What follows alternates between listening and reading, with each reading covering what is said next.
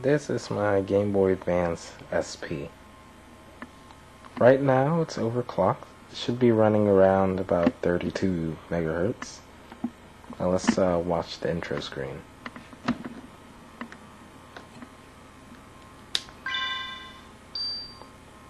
You could say that's about double the speed of the normal intro.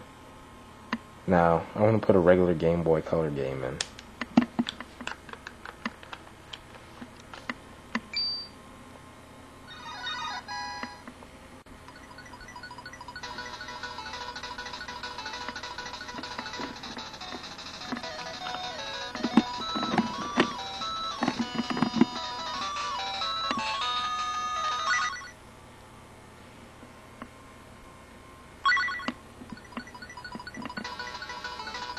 Let's let the intro screen play. Right now, it's running at 32 megahertz. That's double the speed of a normal machine.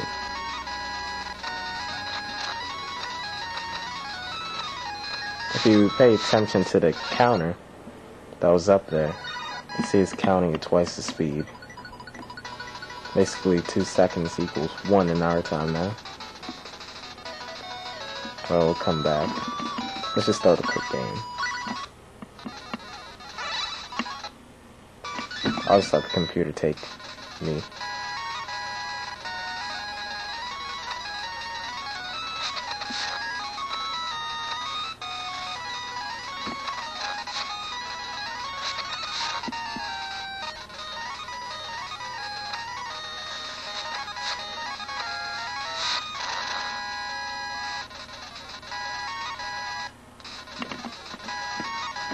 Now, you've seen this.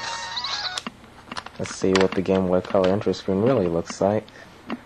Well, the Game Boy Advance screen. That's what it comes up as. I'll show you again.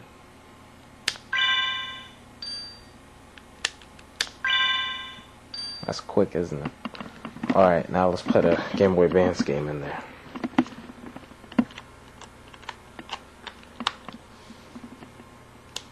Fire this puppy up. This happens to be one of my Mega Man games.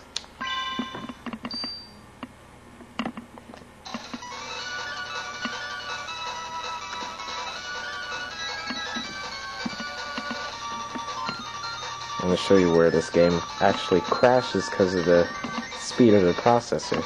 I mean, running at double its speed. Just imagine overclocking your average computer double its clock speed. Of course it's going to crash. Alright, let's jack in. I'm gonna become a victim now. Just walk around till we have to do something here. Come on. There we go. Okay, let's get some chips.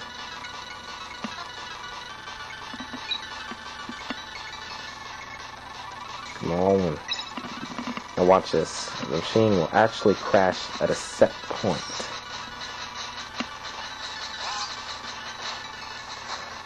Ah, we have to destroy one of these things.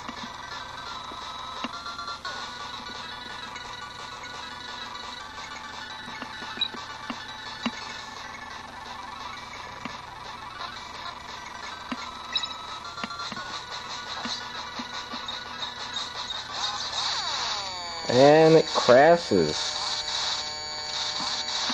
Isn't that fantastic? Overclocked Game Boy Advance at 32 megahertz, signing out.